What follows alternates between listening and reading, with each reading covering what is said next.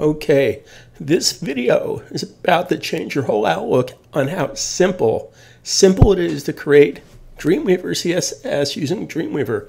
I'm using Dreamweaver CS5. You can do this in CS3, CS4, CS5 is what I'm currently using for Macintosh. Anytime you hear me hit the Command key on Windows, it's the Control key. The Option key on Windows is the Alt key. The Shift key, of course, is the Shift key. So we're going to get started. Notice over here that I have my basic HTML CSS. Body tag, paragraph tag, H1 tag, H2 tag, image tag, and an asterisk tag.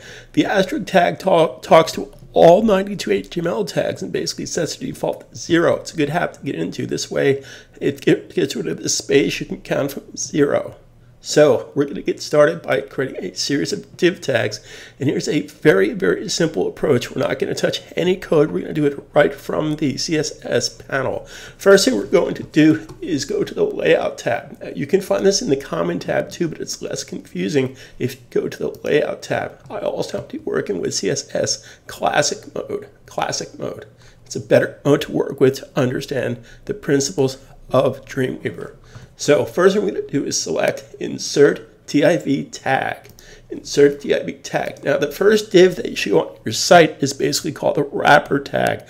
Now this is semantics. This would be called the container tag. Some people, you can call it the Al Pacino tag if you want to, but we're going to call it the wrapper tag because it wraps the entire site. Wrapper tag.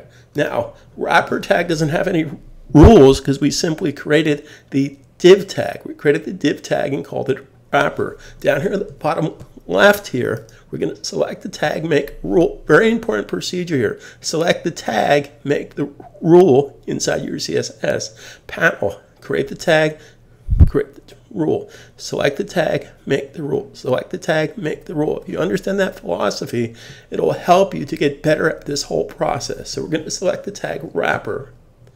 And we're going to come here to the right and make a rule. Now, because it's a div tag, Dreamweaver puts the pound symbol before the name of the tag. We did not call it pound symbol wrapper. We simply called it wrapper. So wrapper ID. Okay. Now, we're not going to change the font and the size and the style because that's what the body tag is used for.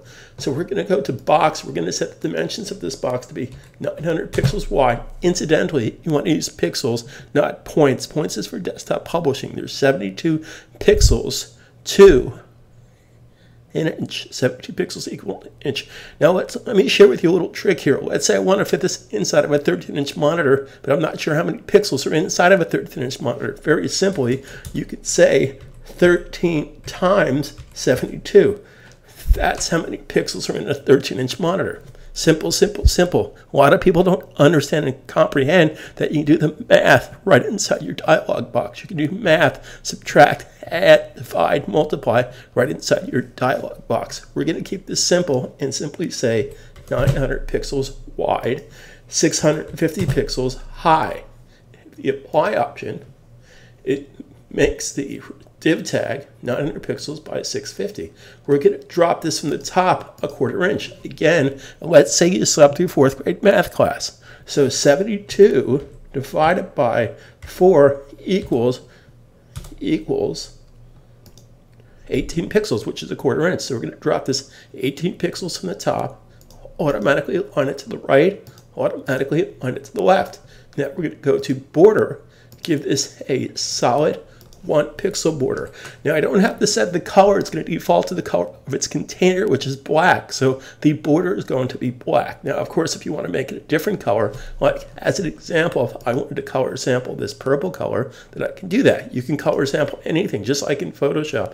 Hit the apply option. Now I have a div wrapper that is 900 pixels by 650. Notice there's no padding. We're not going to put padding. We're just margin spaces from the outside of the box, padding space inside the box, margin outside, padding inside.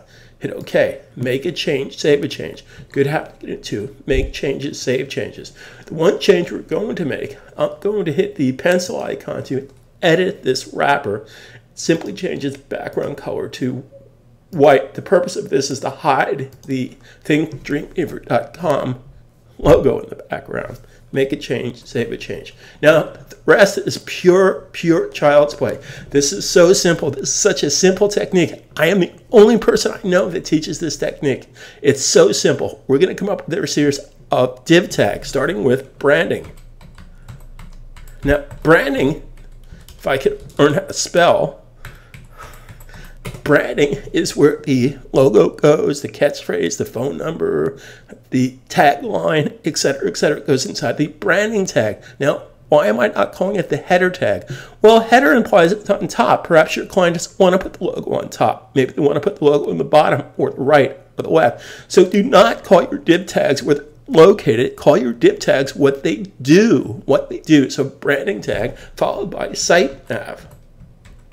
Now, site nav, notice, is camel case, which means you can join two words. When you can join 2, 3, 4 words, it's proper procedure to capitalize the second, third, fourth word. In this particular case, site, again, if I could learn how to spell, that would certainly be helpful.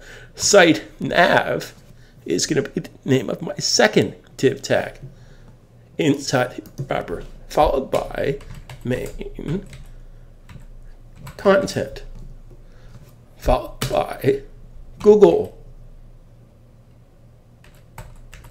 heads, followed by footer. Make a change, save a change. Good habit to get into. Make changes, save changes. Now, I have set up 1, 2, 3, 4, 5 separate div tags that we're going to put inside of the wrapper tag. Simple way of doing this. Don't reinvent the wheel. Part of the reason I have a computer is I can copy and paste. This way there's no typos. I double click. I'm a big fan of the double click. Double click is better than clicking and dragging. Clicking and dragging can cause problems. Double click the word, copy the word, Command C on Macintosh, Control C on Windows. At this point, you should really understand how to copy and paste. If you don't, then you shouldn't be watching this video. Copy and paste. Select div tag, name the div tag, paste. Branding. Do the same thing for site nav. Double click, copy, select name of the tag, paste. Double click main content, copy, select name of the tag, paste. Double click Google Ads, copy, select name of the tag, paste. Again, nobody else uses this technique. I guarantee after today, you're going to be seeing a lot of videos with this technique on it. And of course, they got it from me. So copy, double click, paste. Now I have 4 div tags, but I don't have any rules for the div tags. We need to come up with rules, CSS rules for these div tags. We're going to do this very simply.